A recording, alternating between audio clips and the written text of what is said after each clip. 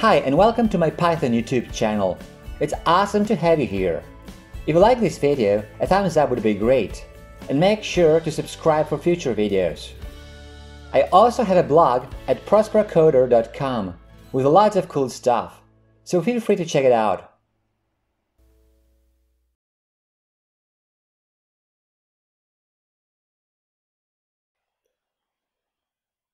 This is part 2 of our Slugrace Kivy series. We're going to create a game application with rich graphics. If you haven't seen part 1, make sure to do so. You can also read a written version of this video on my Python programming blog at prospercoder.com.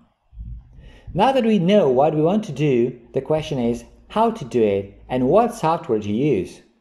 We'll need a minimum of 2 things, Kivy itself and a text editor or IDE where we can edit our code. This is all we need for our environment setup. Let's start the environment setup with Kivy. Kivy is an open-source Python library for rapid development of applications that make use of innovative user interfaces, such as multi-touch apps. Well, this is what you can read on kivy.org, not my words. So I suggest you visit the Kivy website, kivy.org, and read more about Kivy if you're interested. And when you're ready, we can install Kivy.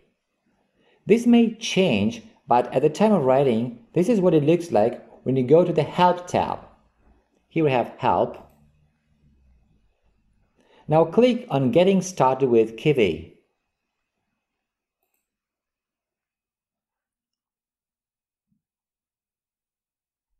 In the sidebar, select Installation.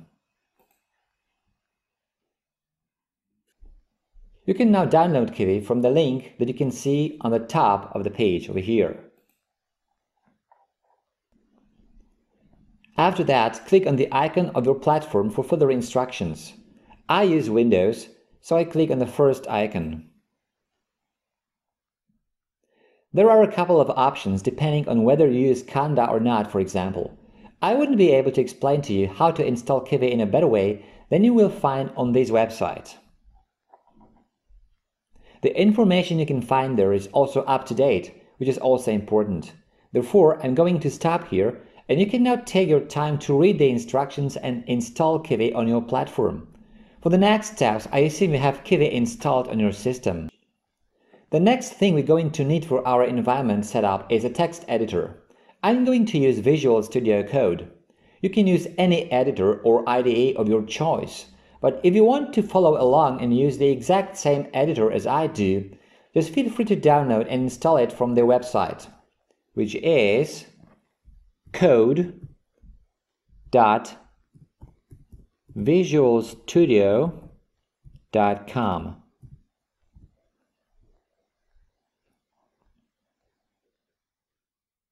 The installation is pretty straightforward, so I'm sure you'll be able to do it in no time. Now with Visual Studio Code installed, open it. Now your Visual Studio editor will probably have a dark theme, with which it counts as a default. If you like the light theme better like I do, you can change it in the settings over here. Color theme, and you can choose something like dark, or there are some other options too. And you can choose any theme you like. Now, in order to use Kivy and Python in Visual Studio Code, we'll need at least the Python extension. So click on Extensions, it's over here, and then type in Python in the search box.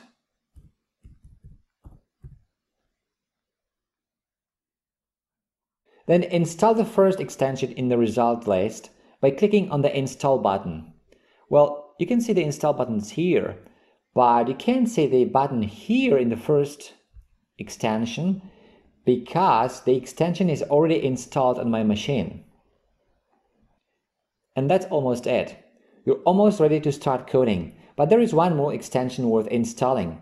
When you work with Kivy, you can either write everything in Python code Or you can separate the logic of your application from its graphical interface.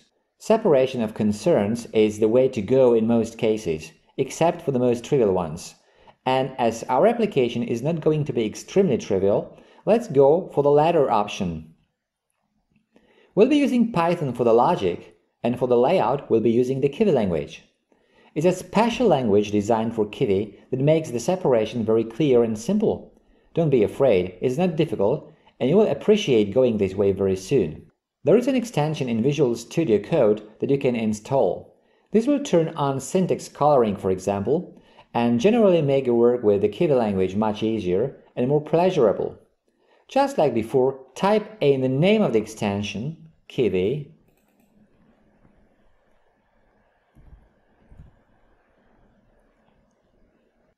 and install the extension by clicking on the Install button, which, as before, is not visible here because I already have the extension installed on my computer.